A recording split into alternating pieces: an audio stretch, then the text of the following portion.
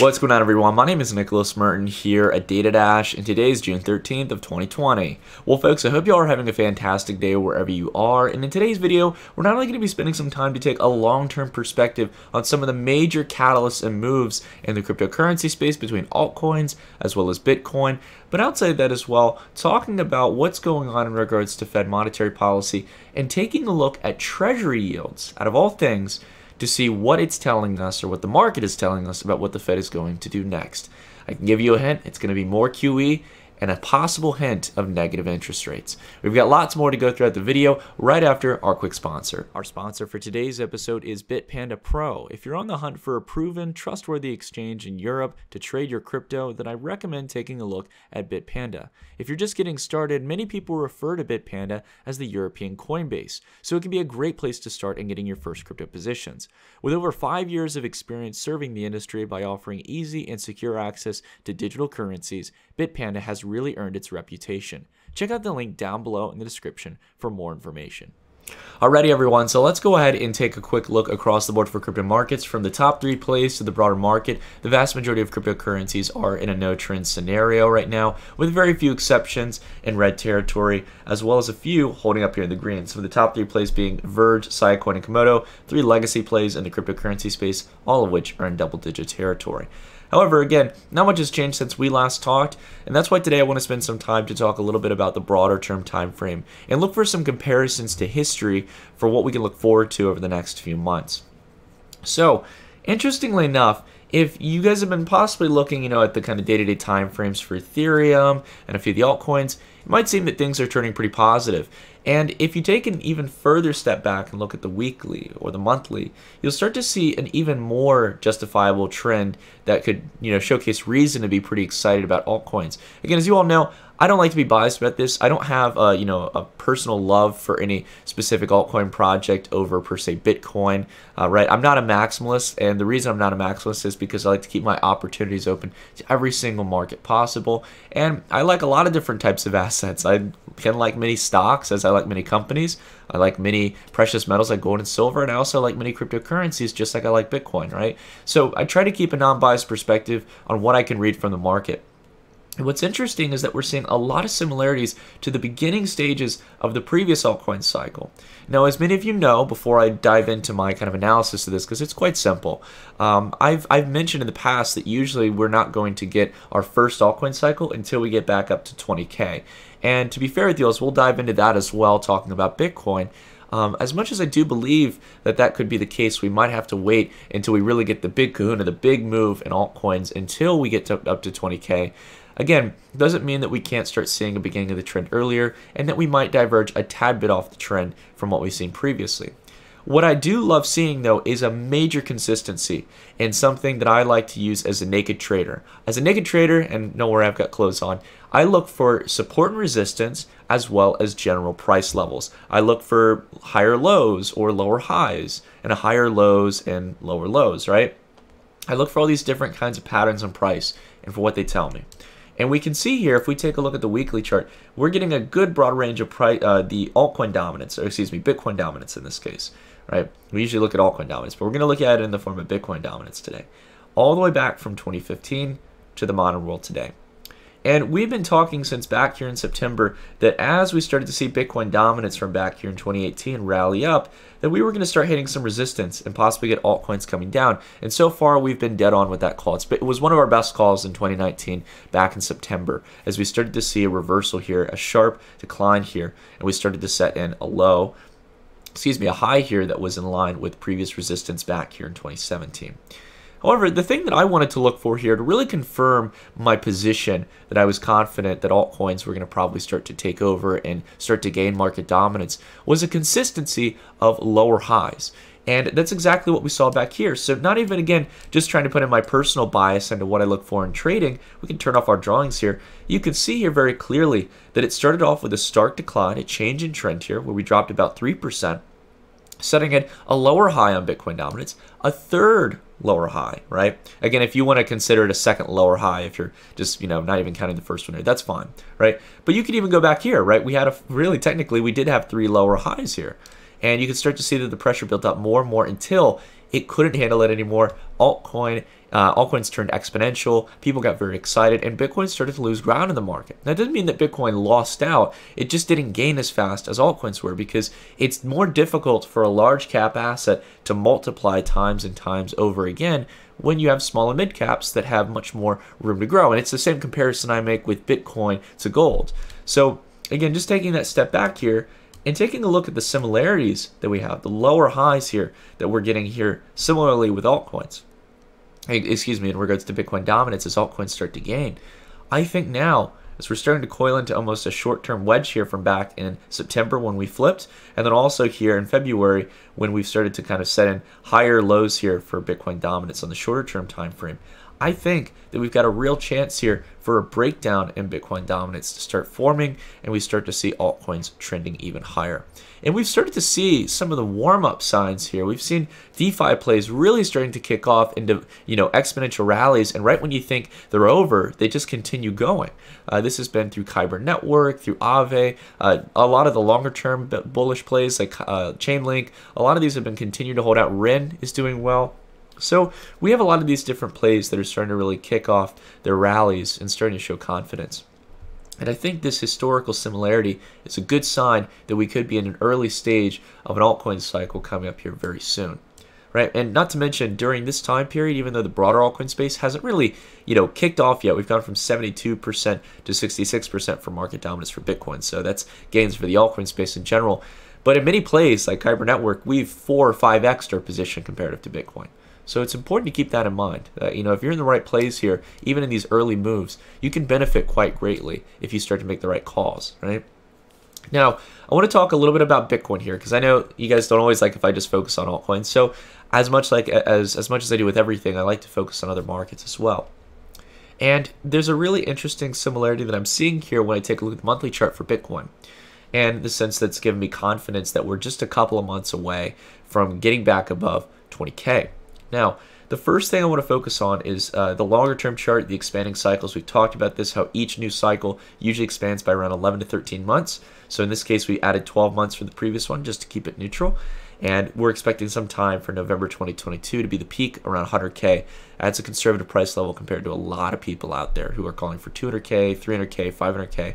I like to keep it very, very conservative. And we'll see what happens as we get towards that time frame. However, what's interesting here is as we take a look here at the 2 of the major moving averages I like to use on longer term time frames for Bitcoin, the 21 MA and also the 50 moving average here, right? So we've got 2 of them here. The orange one is the 50, the blue one's the 21. I see a really interesting trend between these 2 moving averages. Not only a retest on the lows here 2 times on the 50 MA, but along with that as well, using the 21 MA as support here. And in fact, it's even more true this time around in the longer cycle that we have here. As we can see, the support here being held on the blue line, and also a double retest here as we came down with the crazy sell-off from the Plus token Ponzi scheme, the mass amount of leverage traders, and then also people, of course, just needing to go to cash during a time like COVID-19. So anyways, we can see here that there's a lot of interesting similarities between the moving averages. And the important thing to really keep in mind is how long did it take to get from this point on, right, around $400 something upwards towards 1200, right? Took a couple of months, right? And I think this time around we're going to probably see a couple of months as well come into play here before we really get back up above 20,000, right? So again, we have to be patient on this. We have to see what's going to happen here over the next coming weeks if we really get a breakout above 10K. If not, again, we're probably going to come push back down to 6,000, maybe test the logarithmic line one more time. Who knows, right? But right now, I have to say that I at least like to see the historical similarities of the early stages of a formulation of an uptrend. And it makes me confident that we could just simply come up, right? Come up and set a higher low here, maybe around 15K, push sideways, eventually come up here in early 2021, break above 20K, and have a nice slow grind upwards. But again, the one argument that I hear from bears in the short term is that it takes time for these cycles to really build up. And once we get above 20K, it's not going to stop. And even though we have a big target of 100K, that it could start to make up the majority of those gains in a very short window of time, similar to what we've seen back in previous cycles in the past. So wanted to go ahead and talk about equities now, because we've got to talk about the craziness going on in traditional markets. We just the other day, technically, we're not exactly there just yet, but we were very close to, if you want to consider the even level peak of the dot-com bubble being $5,000, we just reached NASDAQ 10,000 the other day. Practically double the peak valuation of the dot-com bubble. It's truly incredible stuff, guys. Now, again, of course, tech companies are at a very different position as why you could justify why tech stocks would be where they were over here in 2015. They're in a much different position in the sense of profitability, revenue, users, adoption than where they were back here at the dot-com era. No doubt about that. However, this is a very significant chart, and we can see that even compared here to the dot-com era, the kind of sheer volatility and swings we've been seeing here in price, I mean, just the wicks here that we can see here on the past 6 months has been incredible. And that's what we're looking at here. This is a 6-month candle chart. So each of these candles represents 6 months. But you can just see the kind of sheer volatility and uncertainty that's been hanging on over these last couple of years. It really puts it in perspective, seeing the range that's traded here in a very simplified way. Now, what's interesting here, I want to dive into, is a few different charts here from the Daily Shop Brief. It talks a little bit about Fed monetary policy, right? And it talks about kind of rewriting, kind of in simple, plain English, as well as some of the key changes and stuff in the Fed's narrative that you should keep in mind. But broadly speaking, you can read through it. It talks again about the Fed really seeing, again, financial conditions improving, in part reflecting policy measures to support the economy. So whatever they're doing right now, from quantitative easing to lowering interest rates, this is obviously somehow bolstering the economy. I don't really see it bolstering much the real world economy, but I certainly see it focusing on in regards to equity markets. I think that's what they mean by the economy. That's their focus point. And along with that as well, coming down here, it said to support the flow of credit to households and businesses over coming months, the Federal Reserve will increase its holdings of Treasury securities and agency residential and commercial mortgage-backed securities in at least the current pace to sustain smooth markets functioning, thereby fostering effective transmission of monetary policy to broader financial conditions. They really love to use fancy language for basically we're going to be buying up all the other assets that people would be buying if they didn't buy equities. So now we're going to basically force people to buy equities because we're buying up the mortgage-backed securities, we're buying up the treasuries. That liquidity has to go somewhere, and it's probably going to go into equities. It's going to keep up propping up equity markets. And interestingly enough, you can see here, more than anything, taking a look at bond markets, and specifically government treasuries, you can see the very clear pace of what the market is intending Federal Reserve monetary policy to be. It's very important to realize that as bond yields are dropping, this means that there's probably going to be two things happening. The Fed is going to be buying up bonds, which drives yields down, right? The more the price of a bond goes up, the further the yield usually drops. That's historically true in all bond markets. Second off, it likely means that the Fed is cutting down interest rates. And the lower interest rates go, it's likely meaning that the lower the bond yield is going to go. Because if you can, for example, borrow liquidity from the Fed, right, at a specific interest rate, let's say, for example, it's, and we can just keep it simple. We'll just go with 0%, right? Kind of the new reality that we're stepping into. 0% is back. It's the new norm. And if it's at 0%, you can borrow from the Fed, and you can just go out and buy up treasuries. There's a clear market incentive. There's a yield there for you. You can go buy those treasuries and basically print free money because you're going to get paid from the government to hold on to these treasuries, right? So what dichotomy does this lead us to? Well, it led us to the position back here in April where yields dropped to practically nothing on the short-term time frames. If I could go buy out some short-term bonds, make 0.01% or 0.09%, people would chase that yield because the federal funds rate was down to nearly 0 to about 0.25 basis points. That's the general range that it traded through, and the Fed maintained it through. That's why the shorter term yields not only turned towards practically 0, some of them dipped slightly into negative territory. And we can see that, of course, the yields have corrected back into maybe what might be seen as more normal territory and started to flip on an uptrend. But don't think it's going to be lasting for long, guys, because on the daily here, where we started to see actually for the first time in the past few months a substantial gain in the 5-year yield, all of those gains were dropped just as quick. And we're back down to the baseline that we've been holding back here since March. Taking a look here at the 10-year yield, right? Coming down here, slamming down into gains we had back towards the general bottom territory that we've had here for the last few months. Take a look at the 20-year yield. Take a look at the daily here. Got a nice big spike here in the yield from around 1.2 to 1.5, going down to 1.238. It's basically back down to where we were, square one. And along with that, the 30-year, cutting down all those gains in the exact same period of time, down to 1.46. Okay. Still definitely higher from where we were back here in March. A little bit of relief to the economy, some confidence compared to where we were back there, where there was the idea that, you know, the Fed and no one in the world could do nothing to get, you know, the general market back in action. But you can notice here that we haven't had any substantial return. If you take a look on a longer-term time frame, this is where we're at right now on these longer-term yields. And it's important to realize that this is probably the best indicator you can use to see what the Fed is going to do next. The market is pricing these things in. Treasury markets are so large that one way or another, word gets out. And you can start to be confident about where the Fed's going. And honestly, the Fed kind of makes it easy. Anytime they say they're not going to do something, they end up usually doing something. So if they've said that they're not going to be issuing negative interest rates and that they're going to be tapering quantitative easing and entering into maybe quantitative tightening eventually in the next few years, you can probably guess that they're going to continue quantitative easing for the next couple of years, and they're going to definitely enter into negative interest rates. And where the Fed goes, other central banks follow. So anyways, I hope you guys enjoyed this video in regards to all the kind of broader macro topics, taking a look at the longer term perspective.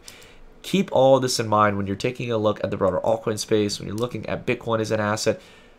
These are the assets we want to keep an eye on as we go into this territory of trillions of dollars being locked up in markets that are either possibly overinflated. I have no doubt that these will probably continue to climb if the central banks keep printing. But along with that as well, talking about the trillions of dollars in money that's in currency markets and treasuries, they're being penalized by a new environment of negative interest rates and massive amounts of printing. Outside of that as well, guys, as you guys are holding your cryptocurrency assets, one thing I'd like to share with you all again that you guys probably know about already is our sponsor TaxBit. So as you guys are going through the tax season, I know we've had the extended tax season with everything going on with the crisis we've had over the last few months that's led to the tax season extending. You guys should definitely check out TaxBit to simplify your tax documents if you guys haven't done so already. The IRS is hitting down pretty hard this year on cryptocurrencies, so if you haven't paid your taxes, definitely check it out. Check out TaxBit. You can plug in all your exchanges through a mix of API keys across all exchanges. You can make it so that they can't trade or anything. It's just simply viewing your account balance and being able to see your trades, so you can actually put it all in one document and send it off and make sure that you understand how much you owe in regards to your taxes this year. All right. Anyways, that's it for the video, everyone. Thank you all so much for watching. If you like this video, drop a like. It's always appreciated. But until then, I'll see you all in the next video. Stay tuned.